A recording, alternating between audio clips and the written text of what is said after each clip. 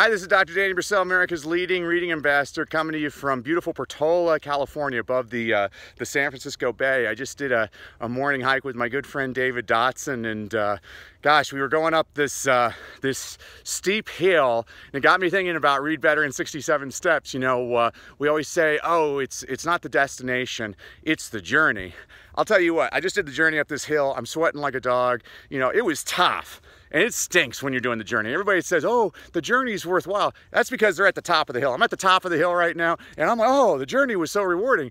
But man, the destination's really rewarding. And that's what I want to tell you for your reading tip today is it's going to take a lot of hard work to get your kid excited about reading. It's worth it once you hit the destination. You're not going to realize it until you're at that destination, but keep climbing, because then the view is beautiful. For more tips, make sure you go to readbetterinSixty7steps.com. You know, that's where I'm going to teach you how to help you. I'm going to help you help your kid learn how to read more, read better, and love reading. And remember, you are your child's greatest teacher, and you make a difference every day. I'll see you soon.